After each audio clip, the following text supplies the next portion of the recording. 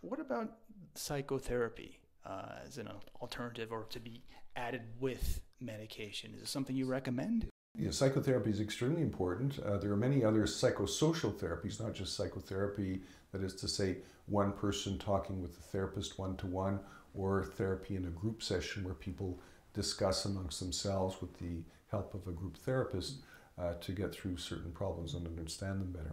This is extremely important, and there are two basic approaches. One is what we call psychoeducation, which is simply helping the person and the person's family and entourage understand what the illnesses are, what the treatments are, what the likely evolution is, what one can do to protect oneself and lead the best life one can lead.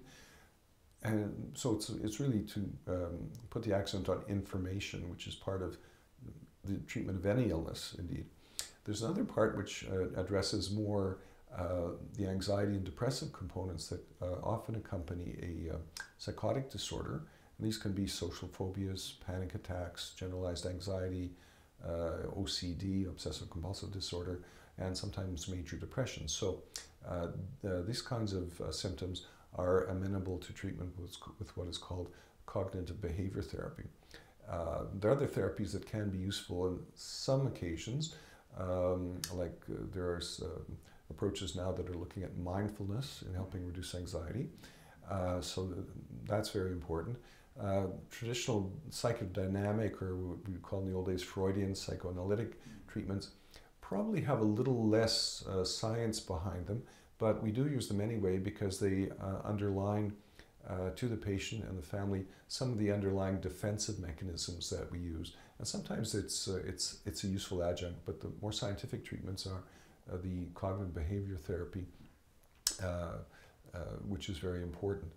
There are other treatments, of course, that look at, let's say, the psychological functioning of a person. And one of the treatments that's extremely important for cognitive functioning is called cognitive remediation. We understand that a significant number of people with psychosis will have cognitive decline or difficulty in attending, planning, memory, and this can have an impact on everyday life, return to school, return to work, and so on. So there are computerized programs and plans for helping people to regain some of their lost cognitive ability, based essentially on what was done in people who'd had head trauma many years ago and had also a certain cognitive hill to climb in order to get a little bit better. So cognitive remediation is very interesting. Not always available as it should be, but it's very interesting. There's another treatment which is called supported work. Now, many people with a psychotic illness like one of the schizophrenias will not be able to go into competitive work. In fact, studies have shown that perhaps only 15% of people will return to a regular competitive job like every other citizen without additional help. So that means 85% of people need some help. And supported work essentially involves finding a job that's adapted to you, usually a part-time job, sometimes a very part-time job to begin with, just a couple of hours a week to get started.